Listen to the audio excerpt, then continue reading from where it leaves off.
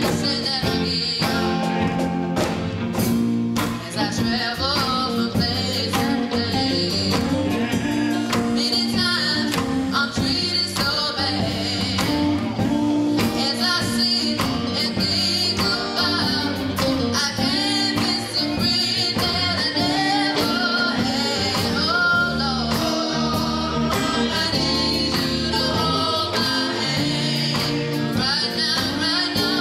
now,